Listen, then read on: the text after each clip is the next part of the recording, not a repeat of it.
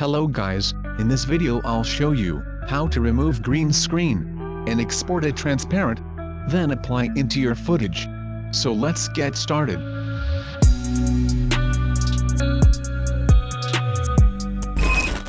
First, import your green screen footage to the timeline. Or if you like, you can download it from the description. Then go to the Effects tab, search for Ultra Key, and apply this effect to this layer. Go to the Effect Controls tab. Under the Ultra Key effect, click on this color picker icon. Then select this green screen color. So our green screen has been removed. As you can see, a black background, actually this is transparent. To see this better, we need to enable the transparency grid. And the white and gray part is transparent. Now let's render it.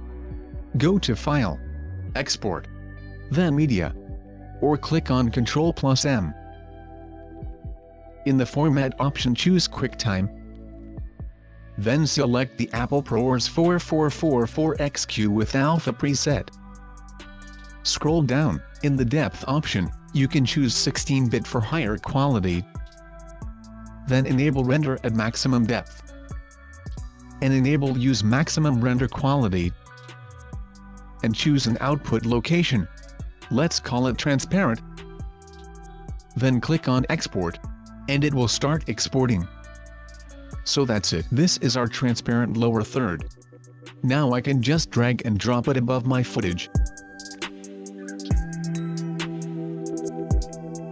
So that's it for this tutorial. I'll see you in the next one. Have a good day.